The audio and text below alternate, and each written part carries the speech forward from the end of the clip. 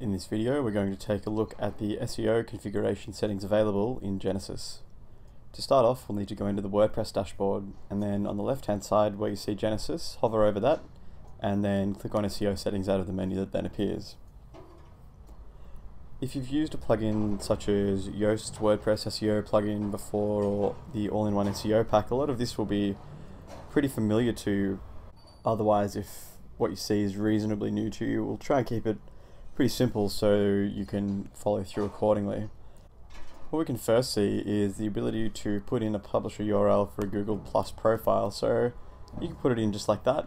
Obviously you do need to know what your publisher URL is, and you can get that off Google Plus. Then you can choose to use semantic HTML5 page and section headings throughout the site. It's got to do with where H1 headings live and how they are seen by search engines. It's best to leave that enabled if you don't know anything about it and you're not really sure what you want to do. Next comes the document title, where you can choose to add the site name to the title on inner pages. It really is going to depend on how you want to set up your website. It's usually a pretty good idea to leave this on though, because it will include the site name in the title of each page. Of course, if you find the titles are too long with the site name, you can disable this. Next, you can choose where you would like that to sit. On the left-hand side or the right-hand side of the page title. On the right-hand side is probably the best place to have it. And as far as the separator, the dash is the default, but you can obviously choose anything you like. You can have a pipe, or you have 2 slashes. Either way, it's really up to you what you'd like. Next, we have homepage settings. So basically what we can do is set the homepage document title. So if you don't choose to set this, then the site title will be used, which is in settings and general. So ideally you'll be using that anyway, but if you do want to change it to be custom, you can do it very easily. You can also choose to add a home meta description here as well. Always a very good idea to do this for the home page of your website.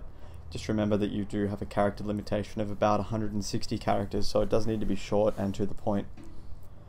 Thereafter, we can choose to set the home meta keywords. Keywords are, for the most part, ignored and have been for a very long time after years of abuse by people trying to game the system. So probably not a great idea, or not a good use of time to go through and add those in. But again, if you would like to do it, you think you might get that extra 1% out of it, then by all means go ahead and do that.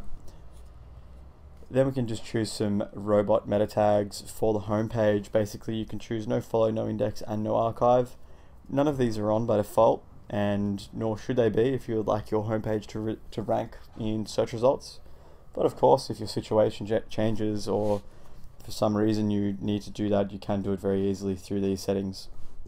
Next, we've just got some settings for the head of the document. Now, it does note that a lot of the tags that these add are pretty arbitrary, unnecessary, provide no SEO value whatsoever, and just make your site a little bit slower to load.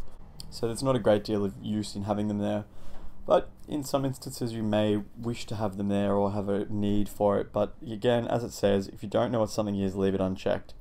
So you can have the adjacent posts relationship link tags in there. So what that is just links to the previous and next post.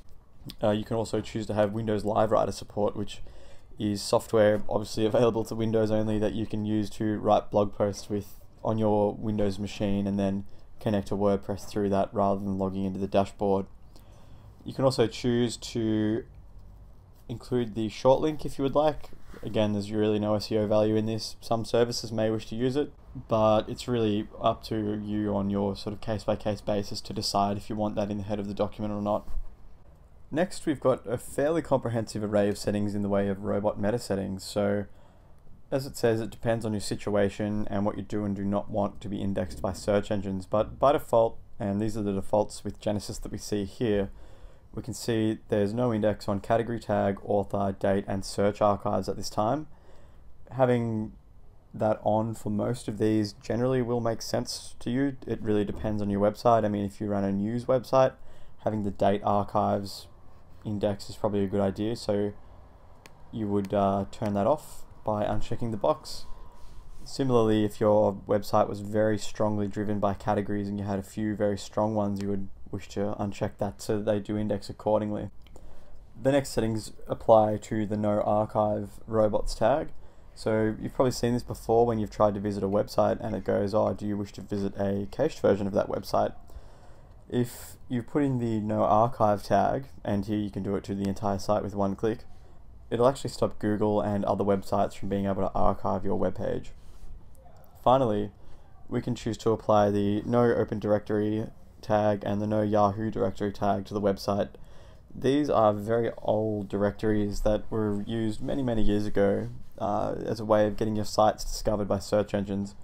They're not really very useful or very relevant anymore, so generally you don't want these to be on your website because, if you've got an old website, the search engines might harvest old information out of those old directories. So leaving these applied as default is always a great idea. Finally, we come to archive settings, so canonical paginated archives, and it's automatically turned on.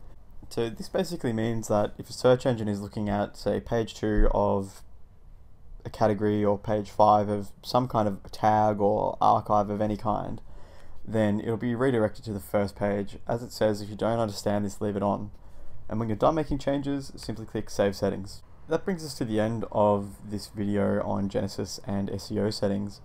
As you've seen here, it's got a lot of options out of the box. Further customization can be applied using other third-party plugins such as Yoast SEO or the all-in-one SEO pack, but for most people, these SEO settings will do just fine. If you have any questions about what we've done here today, please feel free to ask in the comments below.